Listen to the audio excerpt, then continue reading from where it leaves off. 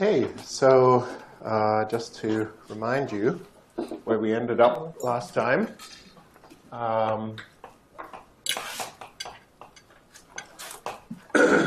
We summarized all the laws of electricity, magnetism, and magnetism, i.e. Maxwell's equations, in these two equations.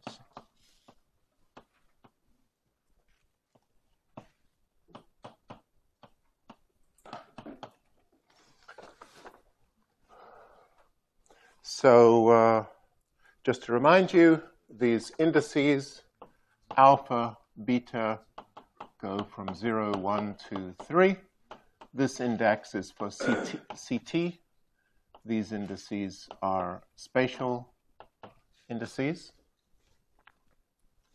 And we have this matrix, eta, alpha, beta, which is diagonal. And we also have its inverse, eta with upstairs indices. We have derivatives. We needed this eta because you'll notice in these equations, the f in this equation has upper indices, but here it has lower indices. And the way to go from upper to lower is using eta. So eta was essential in these equations.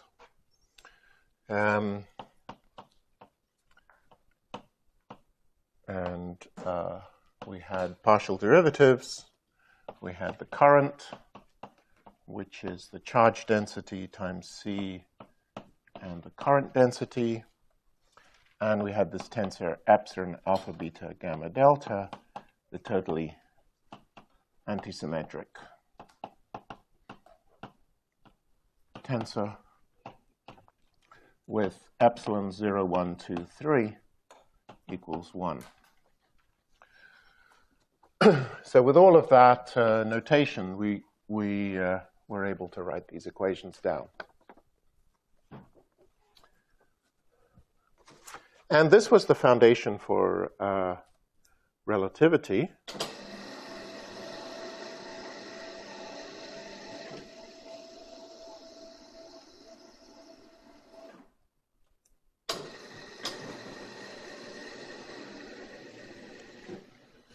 Because once you have the equations written in this form, it is obvious there is a certain symmetry.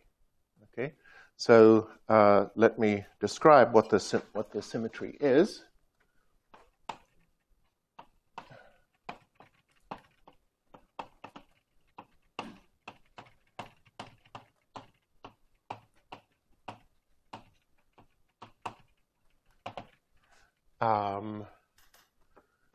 Which is known as Lorentz invariance. And this was discovered by Lorentz in 1904, and it's worth looking at his paper.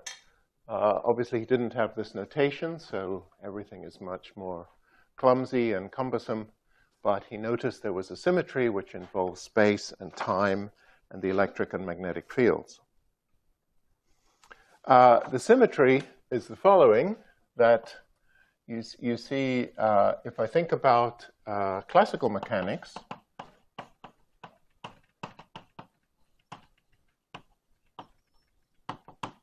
everybody was used to the fact that the equations of classical mechanics, for example, the equation of motion for a particle, that F equals ma, mass times the acceleration is equal to minus the gradient of the potential, that equation is obviously rotational invariant.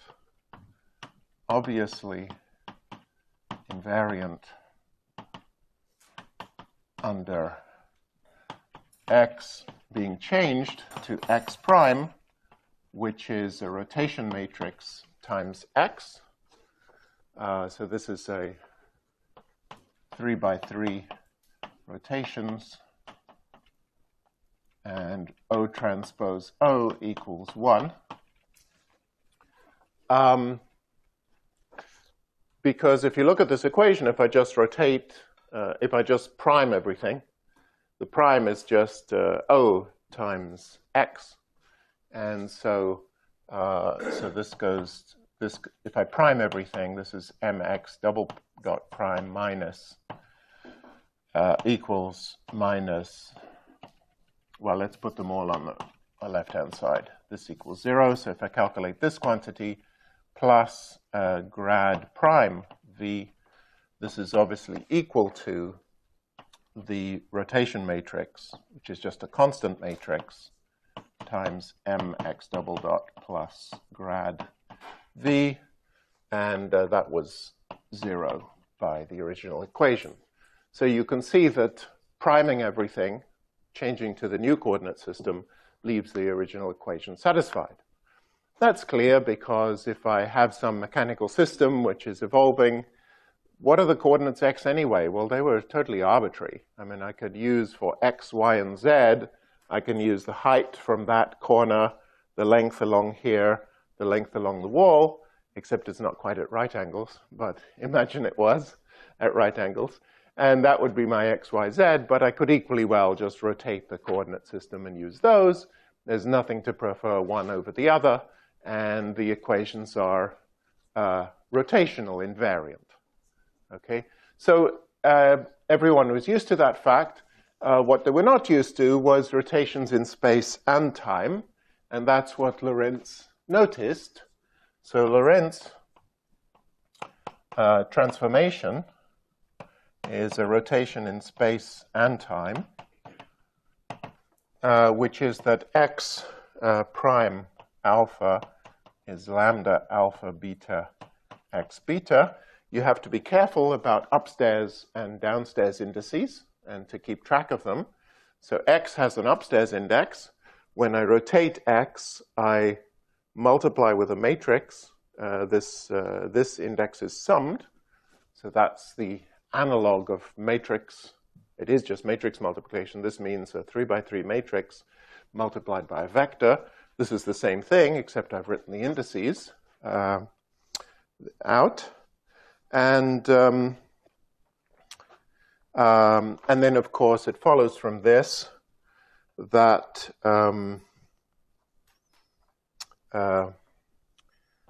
this means that partial d by dx alpha, which is dx prime beta by dx alpha d by dx prime beta,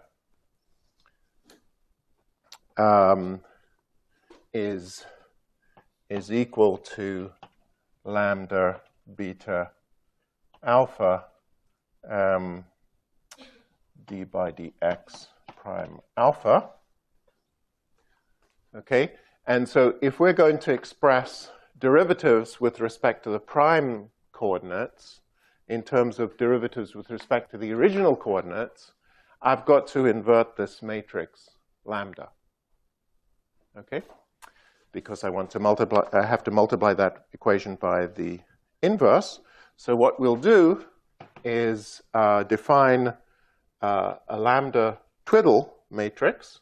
So we have lambda alpha beta and lambda twiddle beta gamma. This guy's the inverse of lambda. So I'm using just ordinary matrix multiplication, and that by definition is delta alpha gamma. And so then this implies, this equation implies d by dx prime alpha is lambda twiddle beta alpha d by dx beta. Okay, so this is simple enough to remember that upper indices transform with lambda, and down and lower indices transform with lambda twiddle, the inverse of lambda.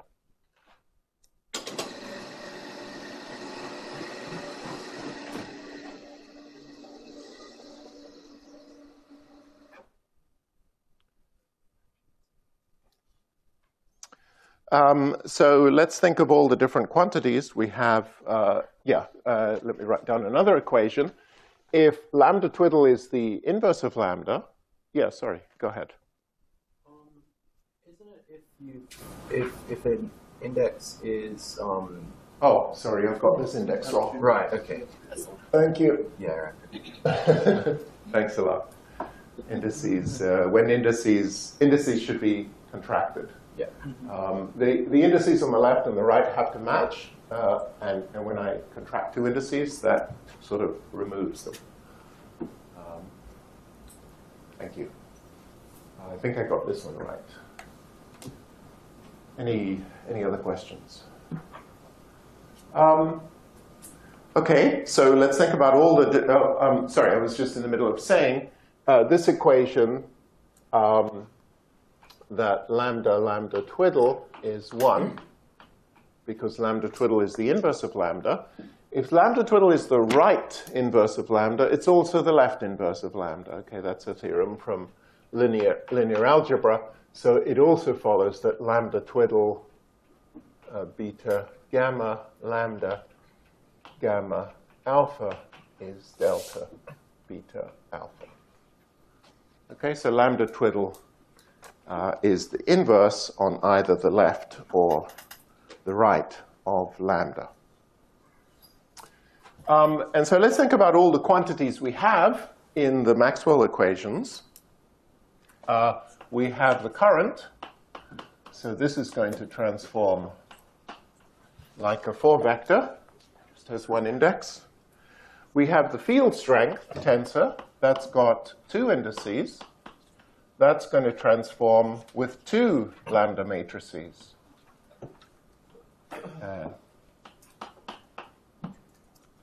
Okay, and obviously the field strength tensor with lowered indices is going to transform with two lambda twiddles.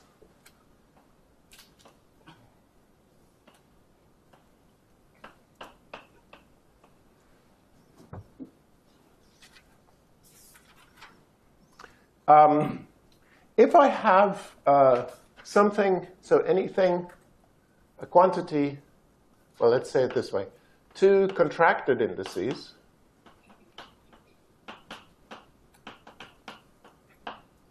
do not transform. Or let's say transform trivially. Transform trivially.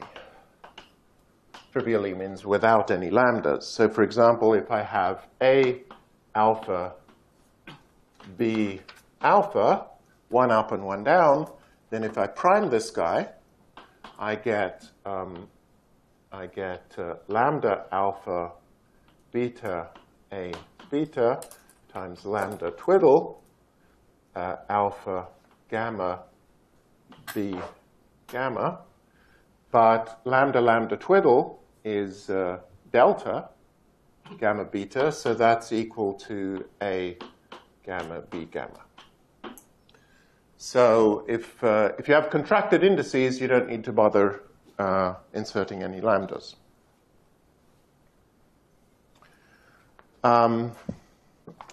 Finally, let's think about this epsilon factor. We don't really need it in the Maxwell equations. We wrote it out in a form which doesn't involve epsilon, but let's do it anyway. It's useful for future. That epsilon alpha beta gamma delta prime, this is, of course, epsilon chi psi. I'm running out of Greek letters. Let me not use epsilon. That's too confusing. Psi times lambda alpha chi lambda beta psi lambda gamma eta lambda delta psi. Okay, and again from linear algebra, the epsilon tensor multiplied by a matrix to the appropriate powers when I contract with one index of the matrix. Do you know what this is equal to? determinant, exactly. So this is from linear algebra. When I form this quantity out of a matrix, this is just equal to epsilon alpha beta gamma delta times the determinant of lambda. So this is one way to define the determinant. It is exactly identical to the usual expression. If you're used to writing out the matrix and then doing this whole process of calculating the determinant by this times the subdeterminants and all that, it's completely equivalent to just writing this out. Okay, and so now what is the determinant of lambda? Well, we know that lambda, oh, I haven't even said it yet. There's one very important property of lambda, in fact, the defining property of lambda. So let me say that. Most important.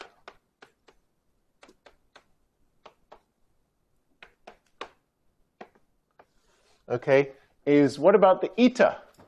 Well, that eta matrix is defined to be -1, 1, 1, 1. Okay, and if we want the equations to be valid in the new coordinate system, it better have the same eta. Otherwise, it won't be the same equations. So the most important transformation we have to use is that eta prime mu nu, which has, or let's do it with upstairs indices first, eta prime alpha beta, which is lambda alpha gamma lambda beta delta eta gamma delta, that better equal to eta alpha beta. So eta is invariant under Lorentz transformations.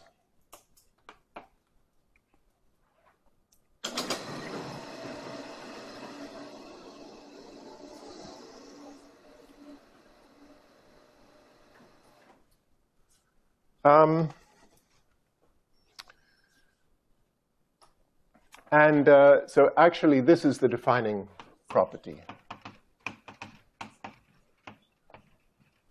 Defining property of Lorentz transformations.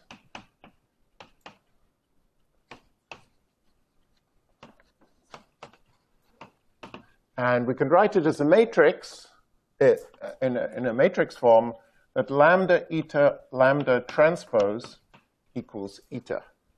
You see, if I look at that equation there,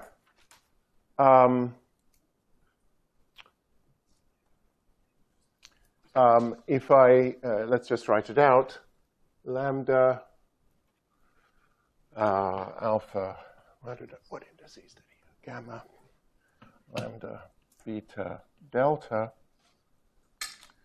eta gamma delta. Clearly, this matrix, multiplying eta, that's a normal matrix product. But this one is being multiplied with the second index. Okay, so the row column here is going with the column there. And so you can write this, you can check that actually this is equivalent to the statement that lambda eta lambda transpose is eta. And this, of course, implies that if I take the determinant of this equation, the determinant of a product of matrices is the product of the determinants. Okay, and the determinant of a transpose is the determinant of the matrix. So this implies that the determinant of lambda, determinant of eta is just -1. Eta equals det eta, sorry, det lambda squared. And so this implies determinant of lambda equals, this is equal to -1. Determinant lambda is plus or minus 1. So the Lorentz transformation matrices come in two types. One of them has determinant +1.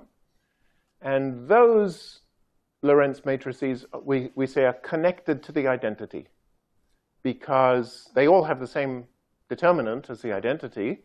If you consider this matrix with some parameters, we'll do that in a minute, as you vary those parameters away from the identity, the determinant remains +1. The other set of Lorentz transformations, their determinant's -1, and it's disconnected from the identity. There's no smooth way to deform in the Lorentz transformations such a matrix to the identity. So we say this is the connected, and this is disconnected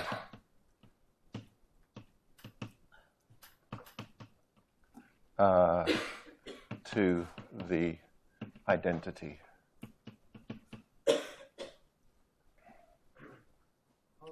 Yeah. Doesn't the -1 times the identity, isn't that disconnected as well? Sorry? Isn't -1 times the identity disconnected as well? No, because minus, if you take Lorentz transformation, which is this, Yep. Determinant is 1. Yeah, yeah. So that's connected. But can you path connect it to the identity? Yes. Okay. If you have a Lorentz transformation though that flips the time direction and Yes. then flips the spatial. Yes, good point. Couldn't it still have determinant 1? And not Yes, be that's this guy. That's this matrix. That's exactly this one. So this one is flipping time and space. But the determinant is 1. And it's actually connected to the identity. So we can try and construct this, but you're actually... okay, let me just... let me think about this. It's just PT. This is PT. Yeah. I don't understand what that means. Parity inversion. Yeah, in fact, I believe it's not connected to the energy. I think you're right. Therefore, connected. I think you're right. There are 4 components. Sorry, what I said was wrong. There are 4 components. There are 4 components. We have time reversal, parity. Yeah, I could do this in more detail. I believe what happens when you analyze this equation carefully is that the lambda 0, 0 is always greater than 1. Is that correct? I think some of the matrices are lambda 0, 0 is bigger than 1, and some of them are less than -1. Okay? And it's a similar story with parity. So basically, there are, let me see. Yeah, we say there are 4 components, I believe. How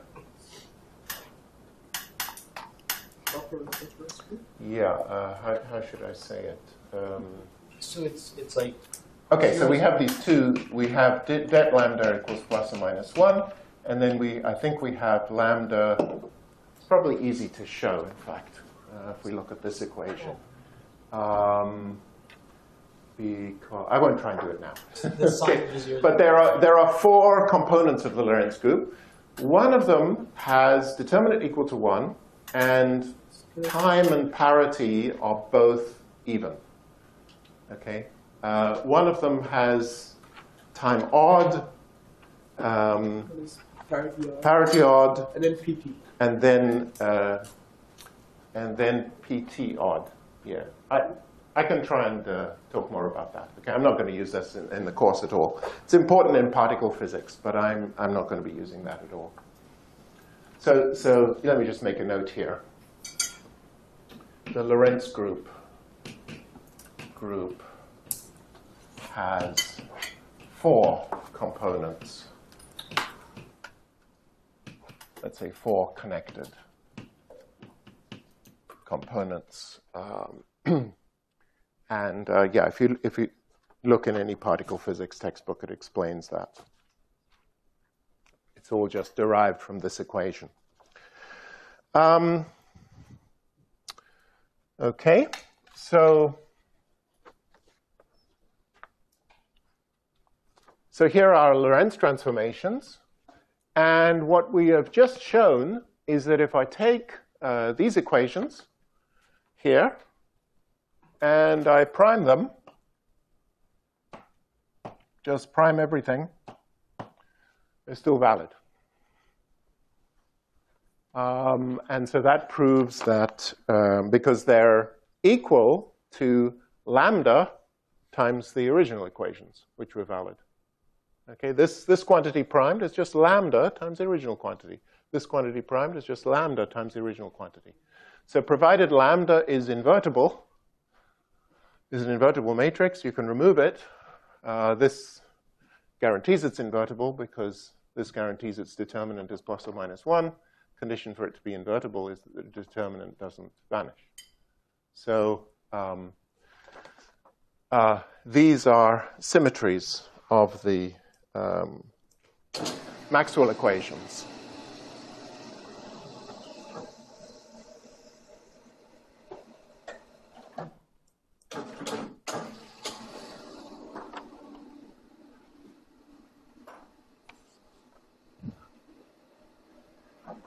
So the most simple example of Lorentz transformation, so a simple example is just a rotation.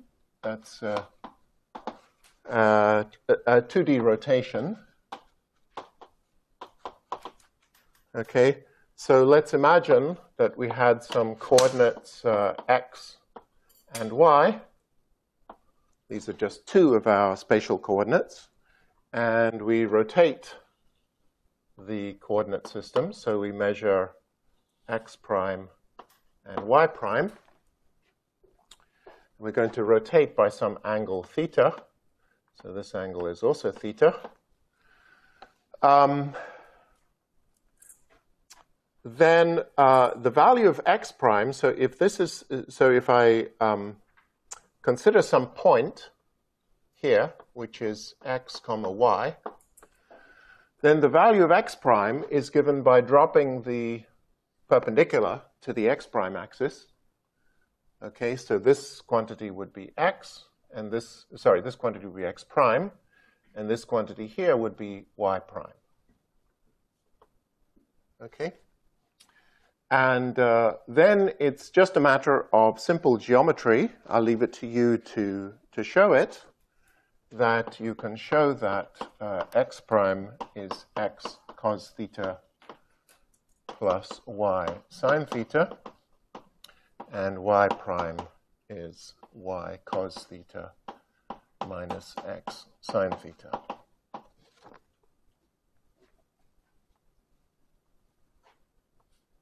So just to spell it out, this x coordinate is, of course, that length, and the y coordinate is this length. Okay, so just using ordinary geometry, you can show that this is true. And it follows from this that x prime, let me just leave that as an exercise. Show that.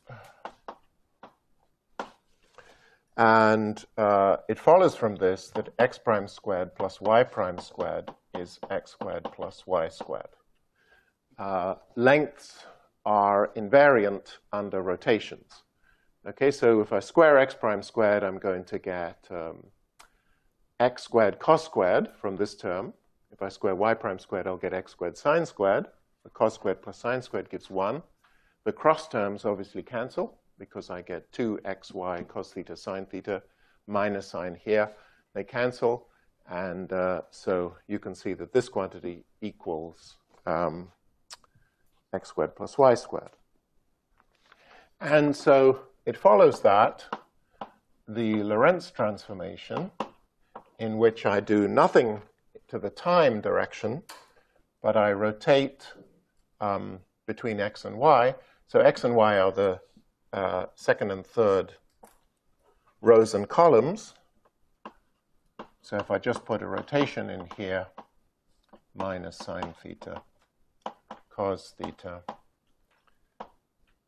and zeros everywhere else. Okay, this is a valid Lorentz transformation. And you can check that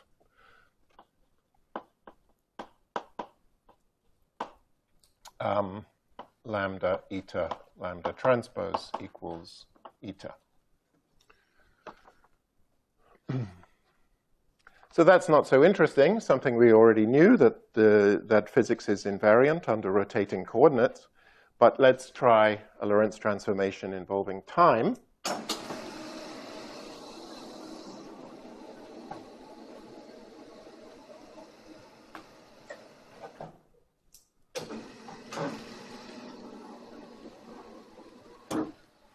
And of course, when we involve time, we have to deal with this minus sign in the eta, which changes everything. So if we consider a Lorentz transformation involving time,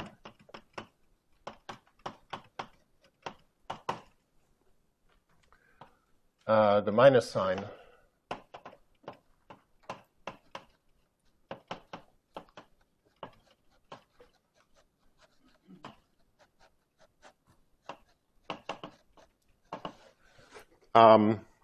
so just by playing around with it, you will find that you need to do the following. Cos theta becomes cos theta, and sine theta becomes sinh theta. And minus sinh theta cos theta. And then 1, 1, zeros everywhere else. So this also satisfies lambda eta lambda transpose equals 1, equals eta. Okay, so Lorentz transformations are like, time-dependent Lorentz transformations are like rotations, but where cosine changes to cos and sine changes to sinh. And that's because of the minus sign. And so, so what this means is that Ct prime is Ct cos theta minus x sinh theta, and x prime is x cos theta minus Ct sinh theta. And now you immediately see the difference with rotations, which is the quantity Ct prime squared minus x squared, x prime squared, is equal to Ct squared minus x squared. Or maybe I should put the minus sign here. It doesn't really matter, of course. But the key thing is that time comes with a minus sign. Okay, so let's check that. Ct prime squared, I'm going to get a minus cos squared times Ct squared. And then here I'm going to get a plus sinh squared. So minus cos squared plus sinh squared is minus 1. So we're going to use this identity, minus sinh squared equals 1. Whereas before we used cos squared plus sine squared theta is 1.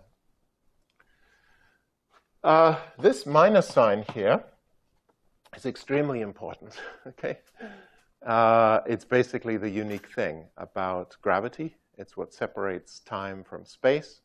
It sort of explains how the universe, why the universe depends on time.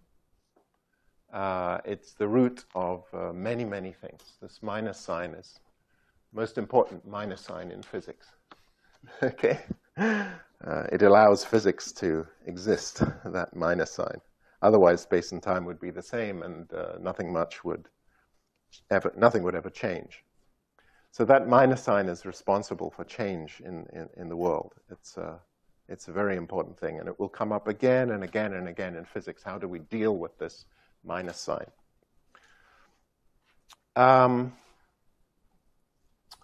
Okay, so this is mathematics. This is the mathematical transformation. And then, of course, the genius of Einstein was to figure out what the physical meaning was of transformations like this. Lorentz just noticed it as a mathematical property. Einstein realized what the physical meaning was, and that changed everything.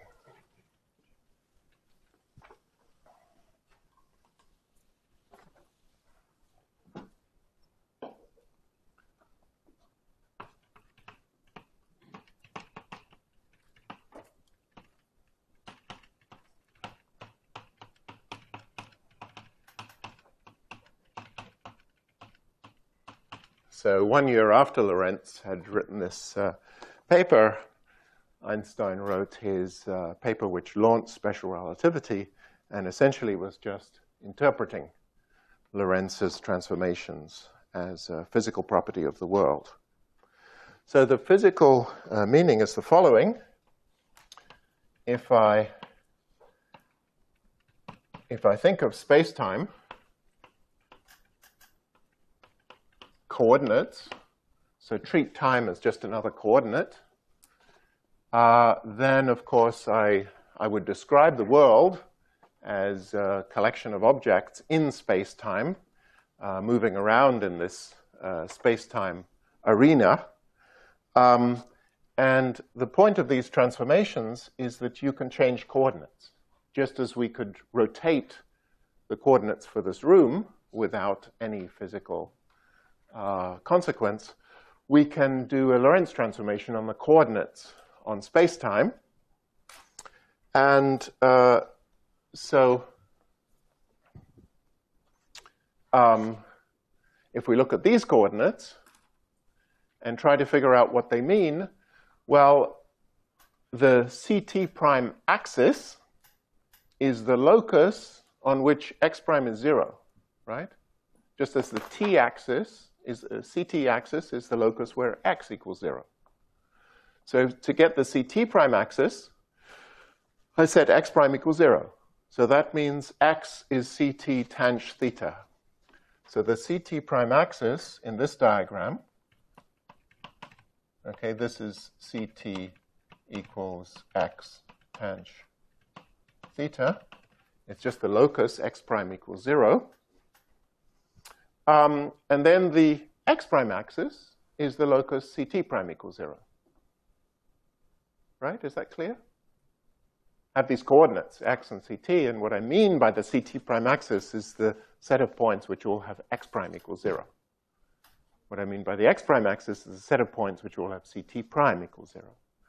So the x prime axis is where CT prime equals 0. So what I see here is that CT is x. Sorry, did I do it wrong? Yeah, I think I did this one wrong. The CT prime axis is where x prime equals 0. So CT is x over tanh theta.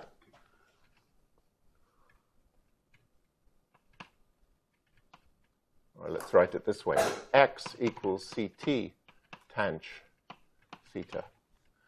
Okay? So if you think about x, the relationship between x and CT, what it's saying is that it's a straight line whose slope is tanh theta. This is less than 1. So if so basically the slope must be this way. The x prime axis, right? This is the locus CT prime equals 0. And so from here you see CT is x tanh theta.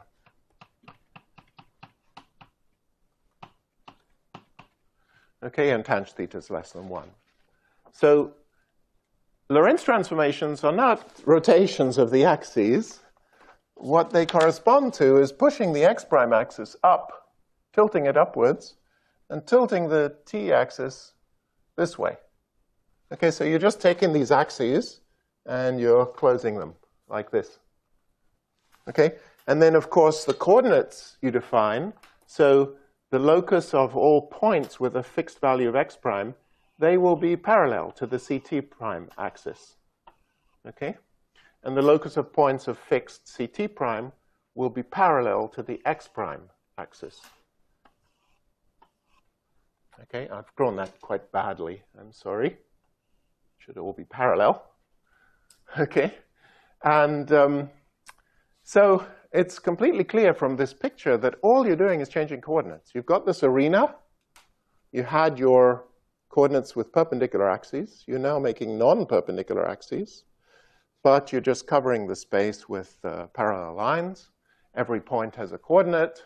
It's absolutely impossible for any inconsistency to arise. Okay? So from the geometrical picture, all you've done is change coordinates. Manifestly a consistent thing to do. So whenever you see a paper on the archive or anywhere else, and there are a million papers claiming to prove Einstein wrong, usually they miss this point. They get involved in algebra. They make some sign mistake somewhere. They say, oops, I found an inconsistency. It's absolutely impossible for an inconsistency to arise if all you're doing is you're changing coordinates from one system to another. Okay? So the arena of space-time is just being described in a different coordinate system. And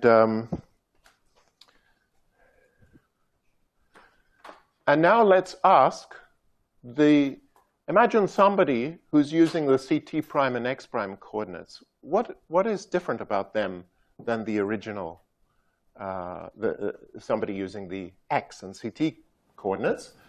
Well, an observer, O prime, using the CT prime and X prime coordinates,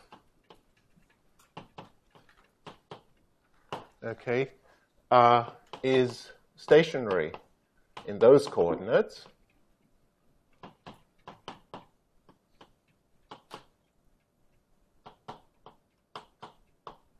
Okay, so in particular, this observer would say, well, I'm at x prime equals 0, for example.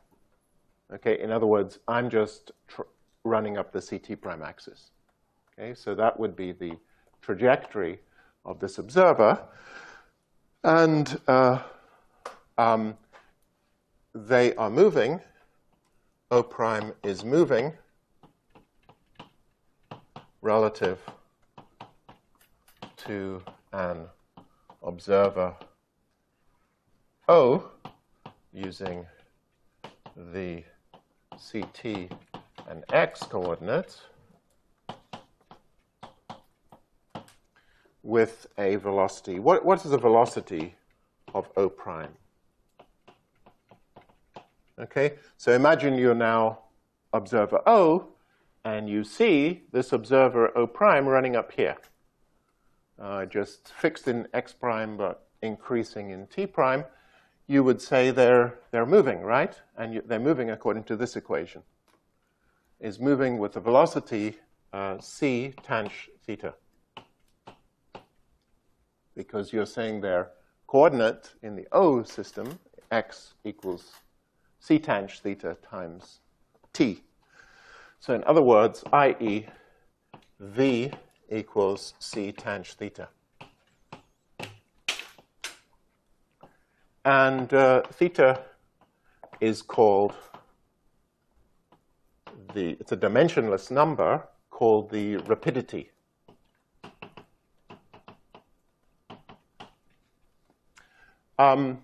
Clearly, in this picture, you cannot describe an observer moving faster than c, because tanh theta is always less than or equal to 1. Okay, so no observer can have v bigger than c because tanh theta is less than or equal to 1. And in fact, that's true with a magnitude sign. So we can't describe observers moving faster than the speed of light.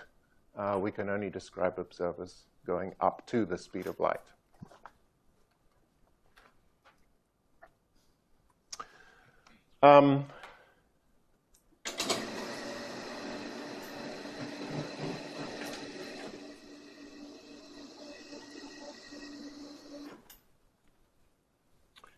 So rapidity is the analog of angle. rapidity of a Lorentz transformation is the analog of the angle theta of a rotation. It's a dimensionless parameter measuring the size of the transformation. For angles, they go from 0 to 2 pi, but rapidity goes from minus infinity to plus infinity. And as the rapidity changes, the velocity goes from minus c to plus c. So just to translate this into more traditional language, because remember the Lorentz transformation is this guy, I know what tanh theta is now in terms of the velocity of the observer. So I just need to express cos theta in terms of tanh theta to see what the Lorentz transformation is. And this is a standard identity, tanh theta squared, right? Because tanh is cosh over sinh, and so cosh squared over, sinh squared over cosh. Sinh over cosh, so sinh squared over cosh squared, multiply through by the cosh squared, I get cosh squared minus sinh squared, which is 1. The cosh squared in the denominator comes to the numerator. And so this, of course, is equal to 1 over root 1 minus v squared over c squared. And this is defined to be gamma, in the usual way of writing Lorentz transformations. And likewise, the sinh theta, of course, is just cos theta times tanh theta. And so this is gamma times v over c. And so the Lorentz transformation, which we had over here, we called it, let's call it by that symbol, is just t prime equals gamma t minus vx over c squared. So I've just divided by c in this formula. Use the fact that cos theta is gamma, sinh theta is gamma v over c, and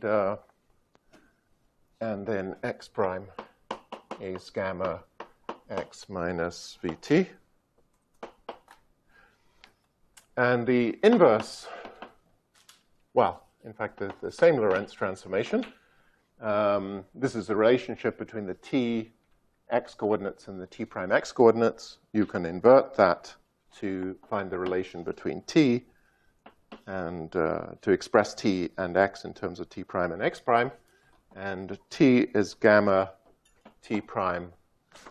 So the inverse matrix lambda, you can check that lambda twiddle, all I do is reverse theta.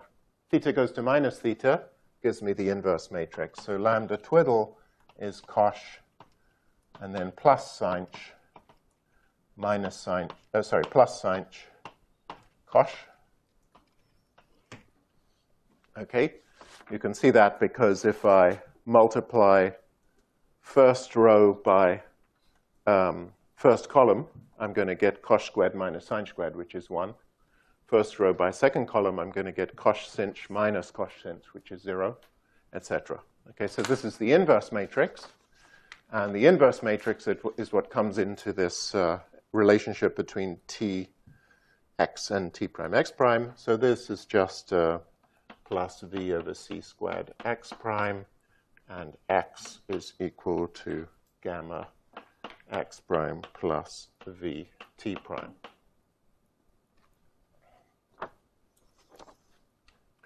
Okay, so using those formulae, we can easily go back and forth between the tx and t prime x prime coordinates.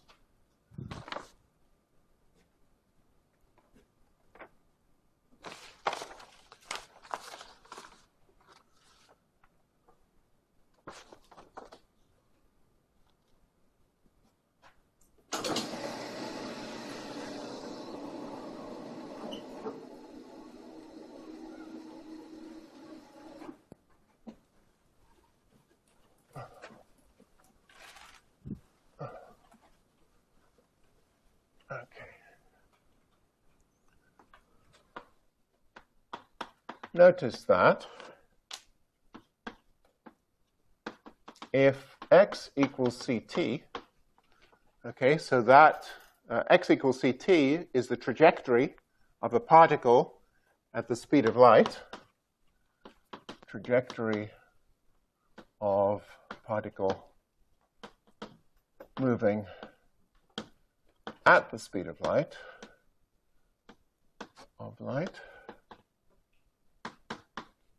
then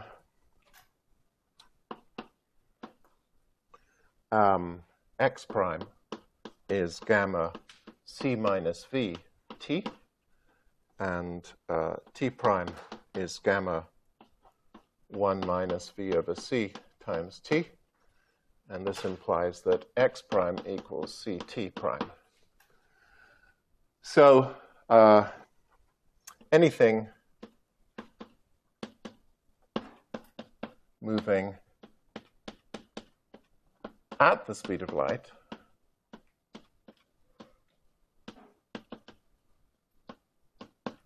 does so for all observers.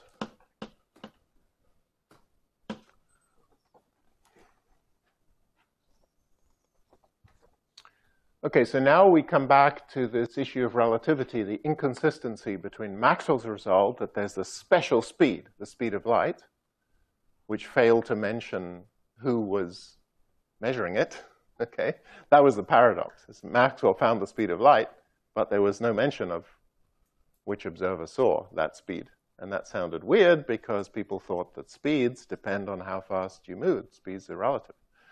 But here we see that according to relativity, which is the symmetry of the Maxwell equations, all observers are guaranteed to agree that the speed of light is that something moving at the speed of light moves at the speed of light. All observers will agree. So this the inconsistency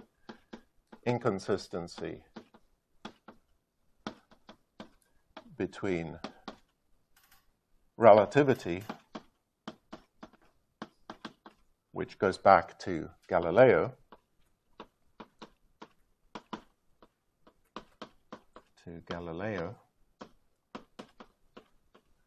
and Maxwell derivation of the speed of light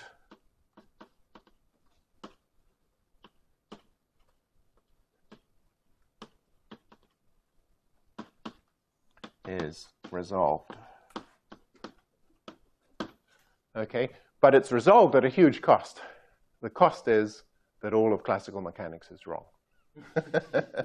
Because all of classical mechanics was built on Galileo's idea about relativity, according to which different observers would see different velocities. So that's the cost, is we're now going to have to revise all of classical mechanics.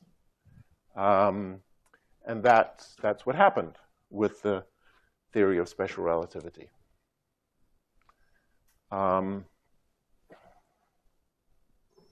So this leads to some amazing results.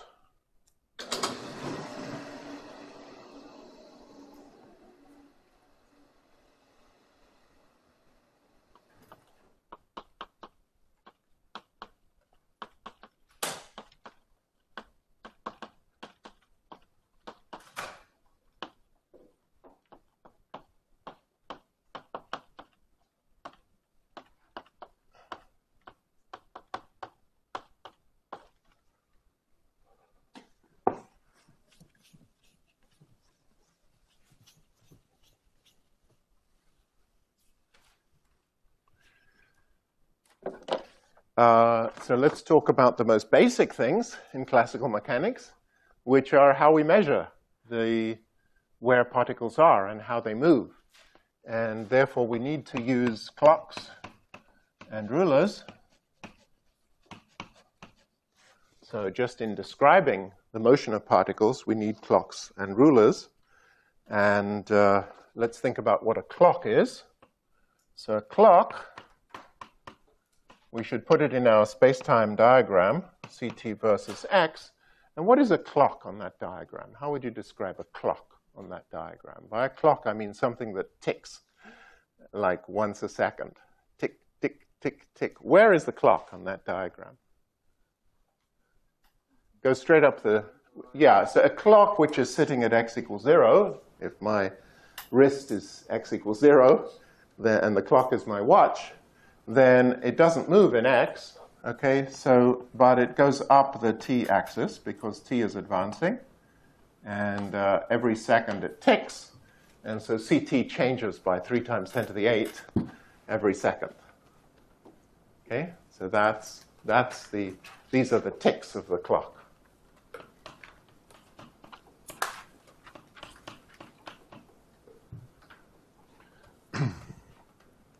Now, likewise, if let's imagine a clock was moving. Okay, and I've got to close these axes to describe a moving clock. Here's the speed of light. Okay, this line is x equals ct, so that's the speed of light. Any clock moving with a speed less than the speed of light is going to be going up this axis.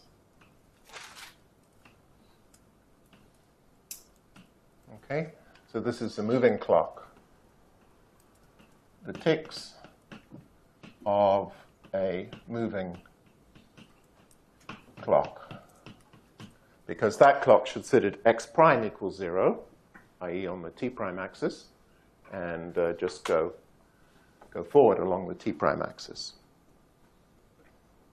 So for the moving clock, x prime equals 0 always, but t prime will be 0, 1, 2, 3. Okay, the ticks of the clock just advance by 1 second every tick. And so now we can figure out what x is. So what x and t are. So let's go up to that equation and see we have t and x in terms of x prime and t prime.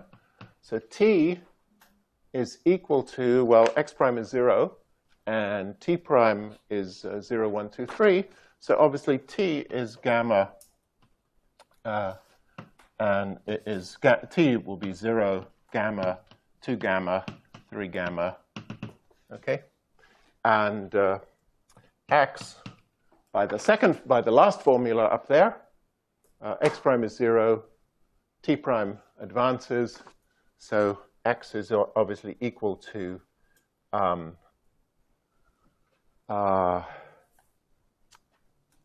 x is, well, actually it's easier to go to the second equation. X prime is 0, so you see that x equals vt. So x is 0 times gamma v, 2 gamma v, which is just vt. So the clock that's moving, all right, second equation is saying the obvious thing. X is vt. Okay, it's moving. This equation is quite strange. It's saying that according to me, if I see a clock that's moving, the clock is ticking once a second, but according to me, it's ticking once every gamma seconds. Okay, so if gamma is a huge number, it only ticks very rarely. Okay, in other words, so this is called time dilation.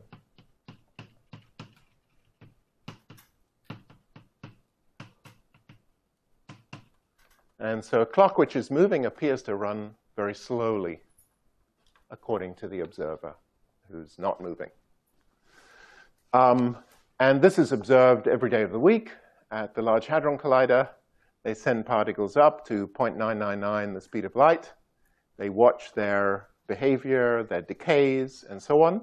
And the decays are hugely slowed down by the fact that they're moving near the speed of light. In fact, another classic example is cosmic rays. You know, we detect cosmic rays from outer space that hit the Earth's upper atmosphere. So particles hit the Earth's upper atmosphere. They create a shower of particles, including muons, which are unstable. The muons have a certain lifetime, But if the muons decayed in our coordinates with their standard, with their lifetime, with the same lifetime that they have in their rest frame, there wouldn't be enough time for them to make it to the Earth's, to ground. Okay, they would decay in the upper atmosphere, and we never see them on the ground.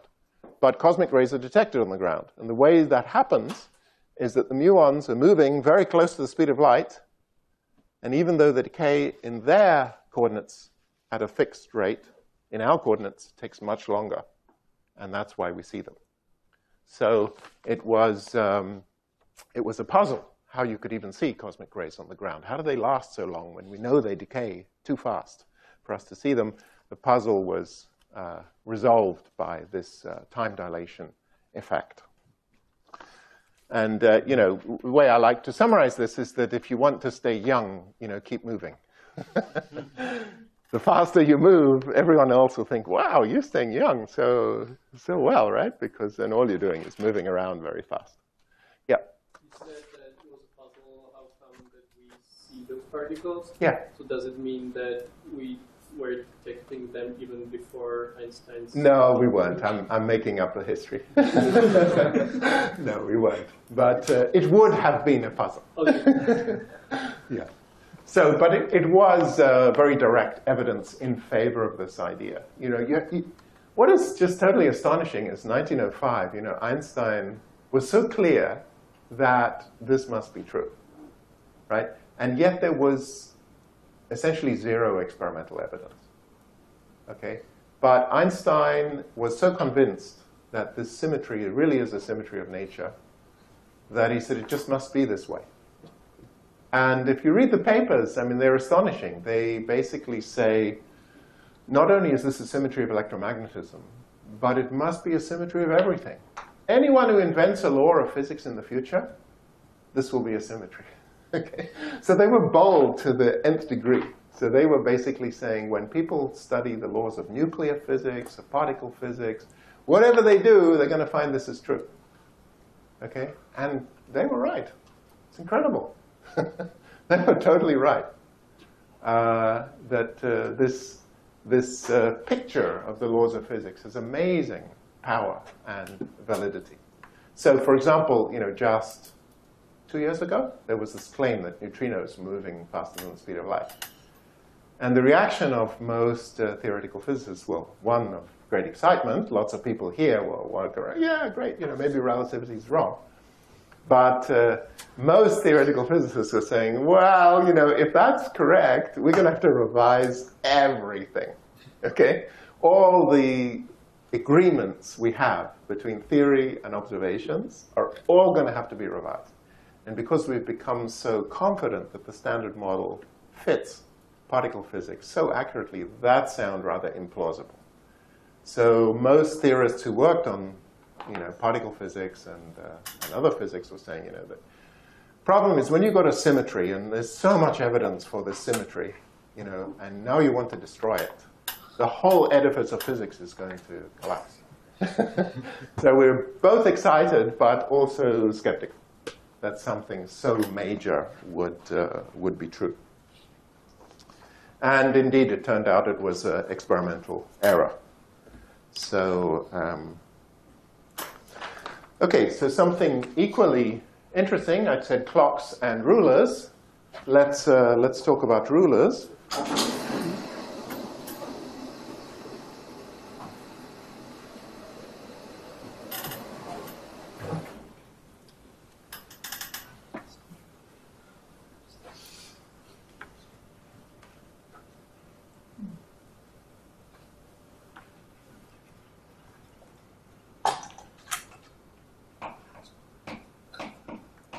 So we measure distances with rulers, and we want to know, is everyone going to agree at least on what the length of an object is, or on some distance? And the answer is no. People are not going to agree on what distances are. So let's do the same thing, CT and X. And so what is a ruler, or what is a measuring rod in this picture? How would I draw it? You know, what's the defining feature of a measuring object, an object that measures length. Take a clock and spin it about. Take a clock? Take a clock and spin it about your x equals CT axis. Sorry, do you want to put it that way? Yeah. Like this? Yeah. I mean, like literally take your watch and just flip it about CT, right? Easy. Yes, so a measuring rod has to have two ends. Okay, that's all it needs, two ends separated by some definite distance. Okay, so I won't even bother with the other ticks of the rod. Let's, you're right, if it's an infinite rod or it's a tape, it should have multiple ticks. Let's just take two. So, but yeah, that's a good point. A measuring rod is just a clock going in the x direction. Okay, and so of course this end of the rod travels along that line in space-time. Okay, so we will call this end x equals 0, this end x equals L, and this measuring gadget will provide a coordinate, an x-coordinate, everywhere in space-time.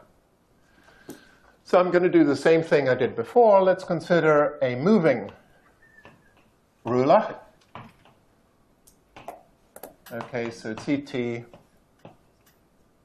x, this is a static, stationary ruler. But I'm really interested in whether the moving guy is going to see the same distances as the stationary guy. So let's consider a moving ruler. And so one end of the ruler is going to be running up the CT prime axis. And the other one is going to be moving up another line parallel to that. So this will be x prime equals 0. That's one end of the ruler. And then the other end of the ruler is going to be going up here, x prime equals L. And the ruler, I should think about it in the CT prime coordinates. The ruler is this object, which at t prime equals 0 is here. Okay, this is t prime equals 0, this line. And then, of course, it just sort of moves upwards in space-time like this.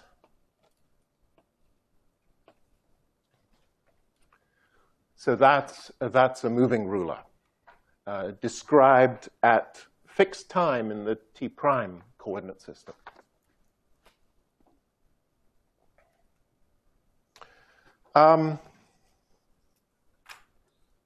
So let's see what's the length of this ruler.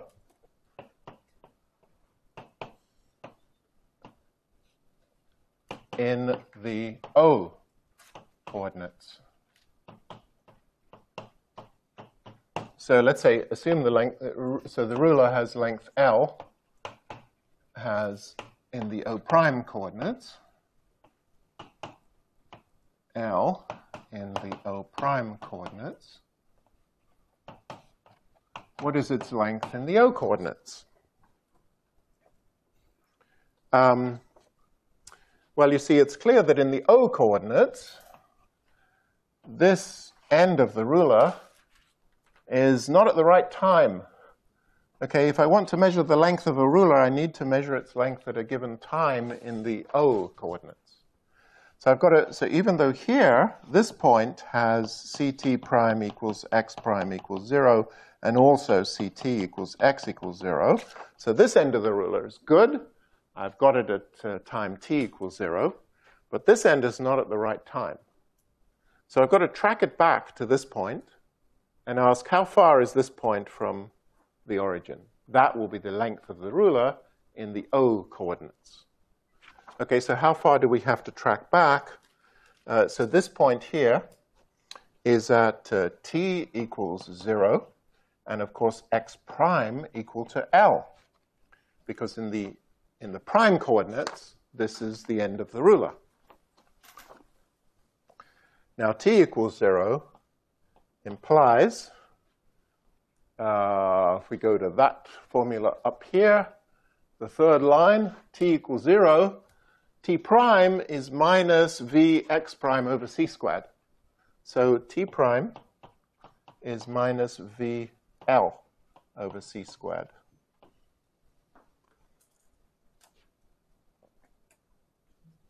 Okay, so instead of being at T prime equals 0, it's tracked back on this T prime in the T prime axis to this point. And now, of course, I can calculate what x is. So x is equal to gamma. This is from the final formula up there. X is gamma x prime plus Vt prime. So gamma times L minus VL, V squared L over c squared.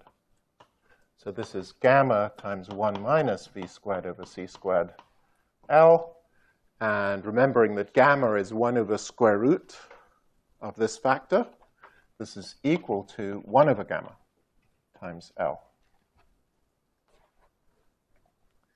So, so the length of the ruler is 1 over gamma L of ruler in the O coordinates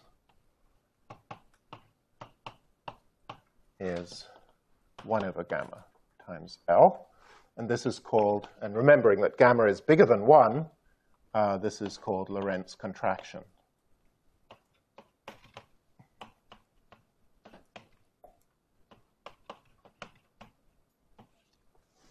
It's a little bit generous to Lorentz because I think it was Einstein who figured out that Lorentz transformations correspond to time dilation and Lorentz contraction.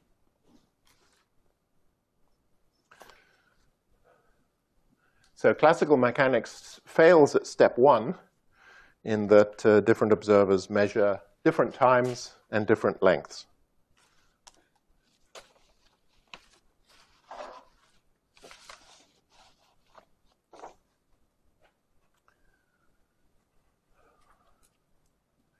Now we're just going to prepare the next part of the discussion. I'm going to derive Einstein's, well, the most famous formula in physics, E equals mc squared. We'll do it in no less than 3 different ways, okay, to persuade you that it might actually be true. And so I'm just going to prepare for that discussion by elaborating what Maxwell knew. Maxwell and Maxwell's followers knew about the energy and momentum in the electromagnetic field. Okay, so there was some background around this that physicists knew by the time of Einstein that electromagnetic radiation moves at the speed of light, it carries energy, it carries momentum, and that fact was the key to understanding that it's possible to convert mass into energy. Okay, it was all implicitly there in electromagnetism. So I'm going to say a little about electromagnetism, and then and that was the basis for Einstein's other 1905 paper, okay, where he derived the formula E equals mc squared in 3 pages and without any references. He didn't need to refer to Maxwell, I guess. Everybody knew about Maxwell.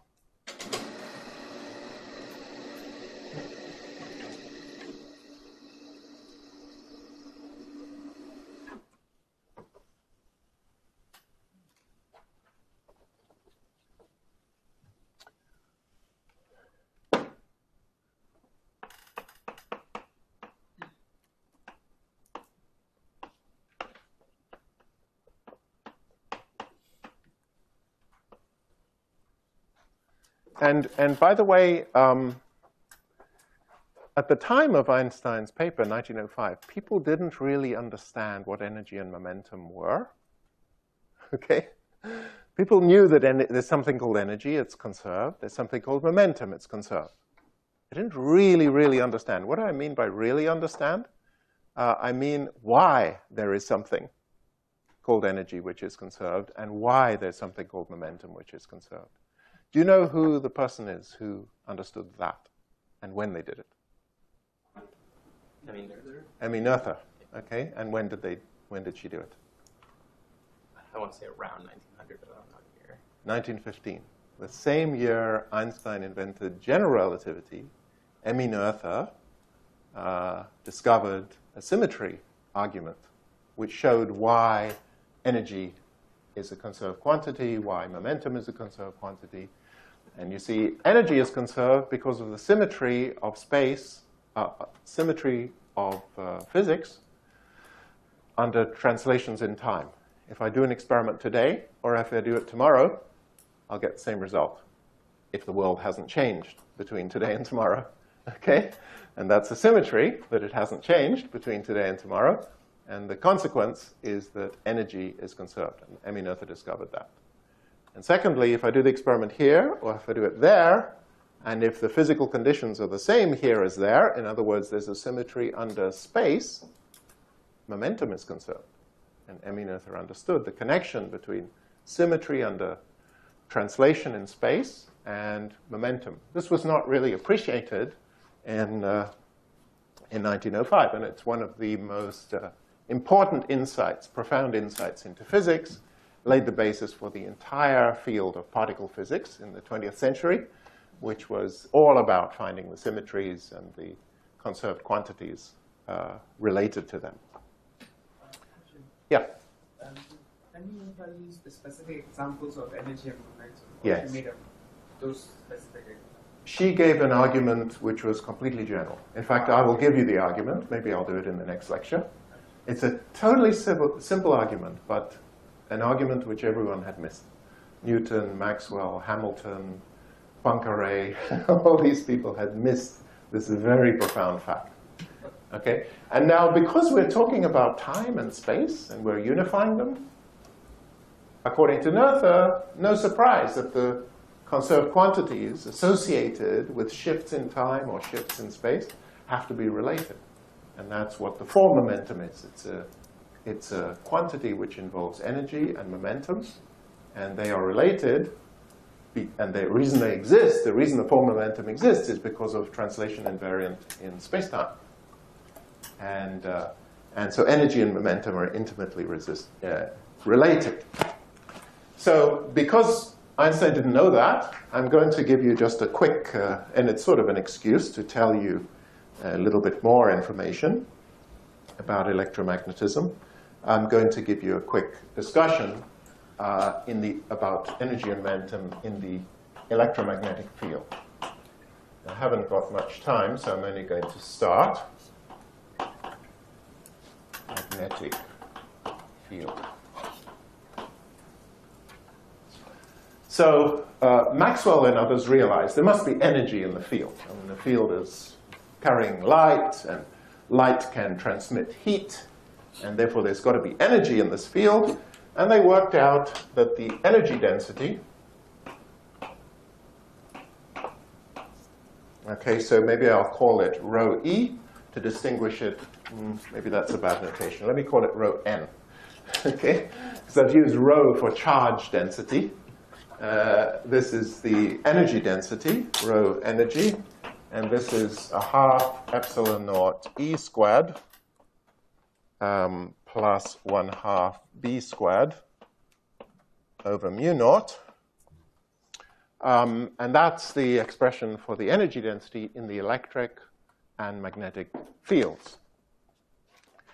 And then the energy flux, and that is the rate of transfer of energy per unit area per unit time, Jn. So these are the analogs of the same quantities for electric charge, but they're entirely expressed in terms of the electromagnetic field.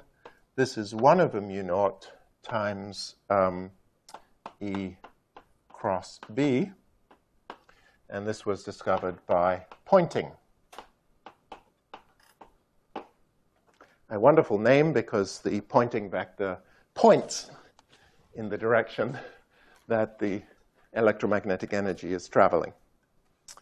Okay, and the main result here is that the time rate of change of the energy density is minus the divergence of the pointing vector.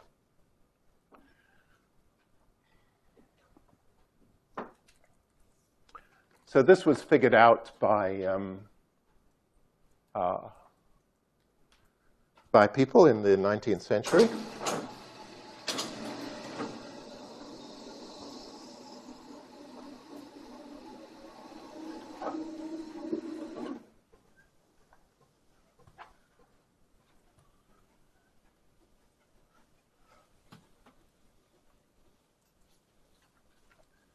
And, you know, if our formalism of relativity is any use at all, it really should incorporate these things. We should be able to write those things in a much nicer way, too. Okay? And indeed, that is the case, that these combine to form the energy momentum tensor.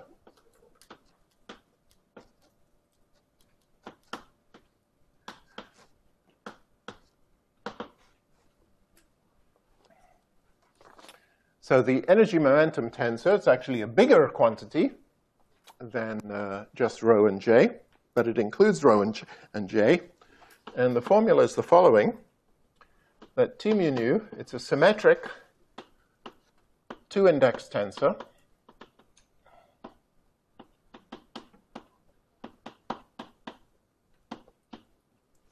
And it's given by 1 over mu naught. And then it's quadratic in the field strength. And so, as you can see from over there, so it's alpha mu F alpha nu minus 1/4 eta mu nu times F alpha beta F alpha beta. So you can write down this quantity, quadratic in the field strength tensor. And if you work out the different components, you will find that T00 is equal to rho, and T0I is equal to J. These are electromagnetic. Oh, sorry, energy. I. Okay, and the main property of it is that the divergence, the four-dimensional divergence, d mu T mu nu. Okay, if d mu is just d by dx mu, d by dx mu. So the four-dimensional divergence means that I take a derivative and I contract the index with one of the two indices of the stress tensor. Then, so we can do that easily enough. So let's take Maxwell with no currents or charges. So if I take Maxwell with J mu, the electric current equal to 0, so just ordinary electromagnetic fields and nothing else, then the divergence of T mu nu over here, I'm going to get, you see the first term, I'm going to get d mu F alpha mu, but this is 0 by the first Maxwell equation, because there's no current. Then over here, I'm going to get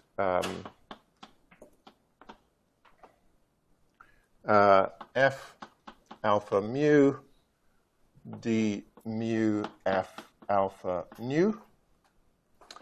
And from this term, I'm going to get minus. Now the eta converts my partial derivative mu into partial derivative nu with an index raised. That derivative acts on these guys, but this is quadratic.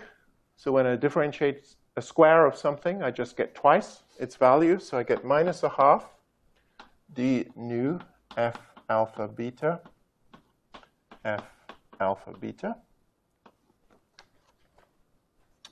And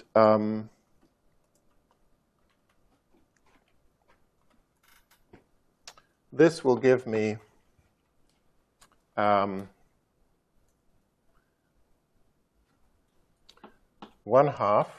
mu naught.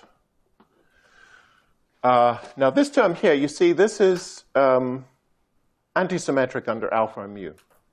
So I can write this term as, put a half, and write d mu f alpha minus d alpha f mu. Okay? So this would, and that's helpful, as you'll see in a second.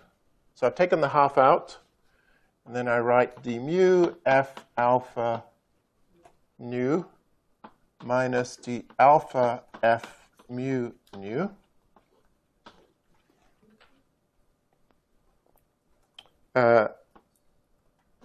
And then I have minus 1/2 f alpha beta d nu f alpha beta.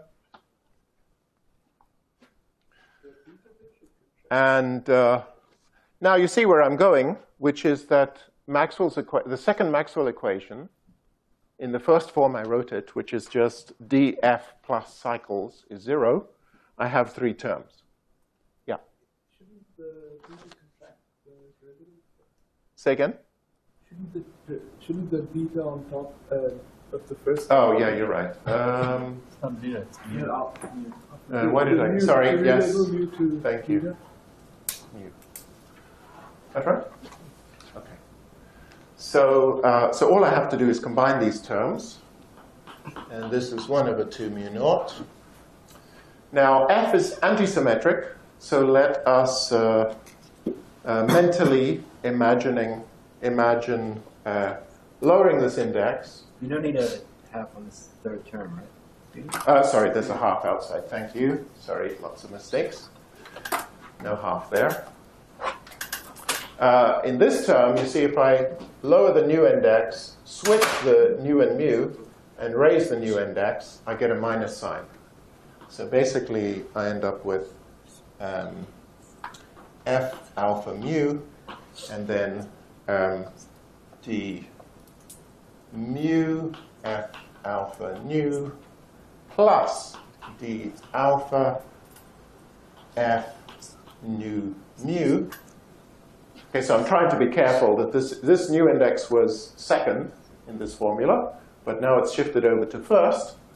And when I flip the order of the nu and mu indices, I got a minus sign. And then let's combine it with this guy.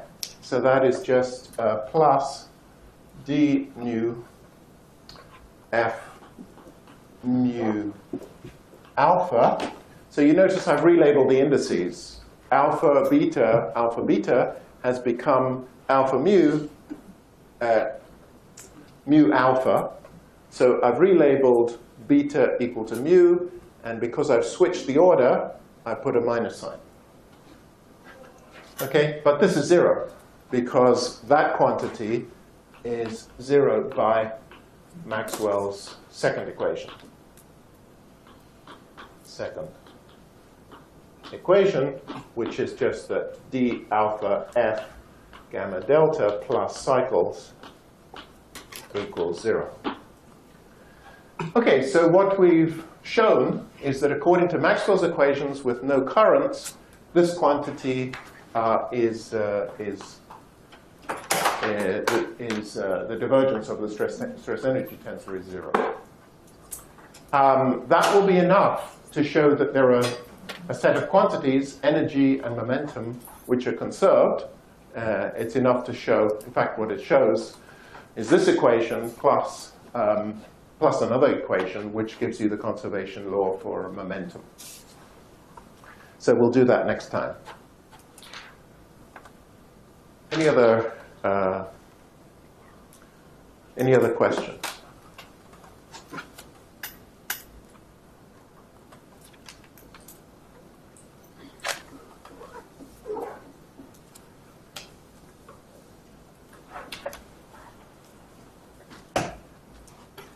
No questions. There must be some. I just want to, while you're thinking of a question, let me just emphasize one other theme in relativity, electromagnetism and relativity, which is unification. Okay, what's happened is Maxwell succeeded in putting electric and magnetic fields together into one quantity. So he unified electricity with magnetism. Einstein and Lorentz unified space and time. Okay, this whole notion that physics could be simplified and unified, simplified through unifying it, okay, is what set the whole agenda for 20th century fundamental physics. People were trying to simplify by unifying. And if we look at where we are today, there are certain sort of strange things we don't understand. Probably the strangest is the energy in the vacuum. We know from cosmology there's energy in the vacuum, vacuum energy. We don't know what it is. We don't know how to unify it with the other parts of physics. Similarly with the Higgs boson, there are big questions. How exactly does it manage to consistently unify with other areas of physics? How do we unify gravity, quantum gravity, with the rest of physics? So this theme, what we're doing throughout this course is basically trying to unify things in order to simplify, them. So now there must be a question.